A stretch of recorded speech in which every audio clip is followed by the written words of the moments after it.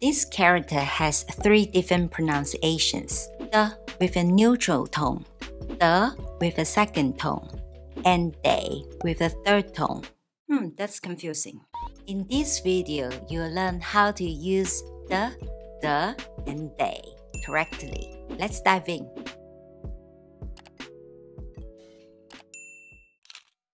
Number 1.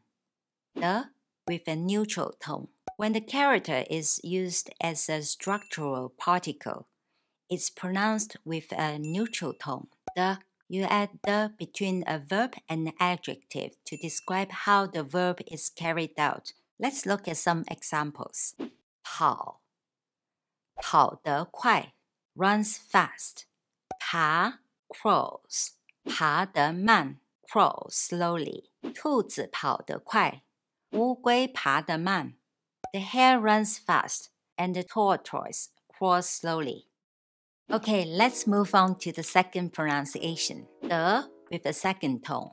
The second way to pronounce this character is the with a second tone. It's pronounced this way when it means to obtain, to get, to gain. Here are some common phrases with the. 得病 to get a disease. 得到 to get, to obtain, to receive. 得分 to score. 得奖 to win a prize. 得知 to find out, to learn of.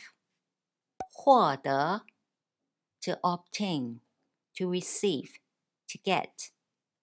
难得 hard to get. 赢得 to win, to gain. Alright, let's look at the third and final pronunciation. When the meaning of the character is must, have to, ought to, need to, it's pronounced they. Let's look at some examples. 我得走了 I have to go. 她得10点前回家 She has to be home before 10 o'clock. 我得工作了我们改天再聊吧 I have to work. Let's talk another day. 已经9点了你得起床了 It's 9 o'clock. You have to get up.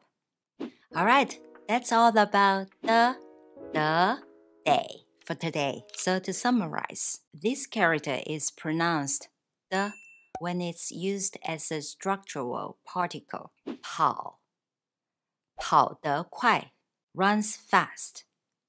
得 when the meaning is to obtain, to get, to gain. 赢得 to win, to gain. 得 when the meaning is must, have to, ought to, need to. 我得走了 I have to go. If you have any questions, please comment down below.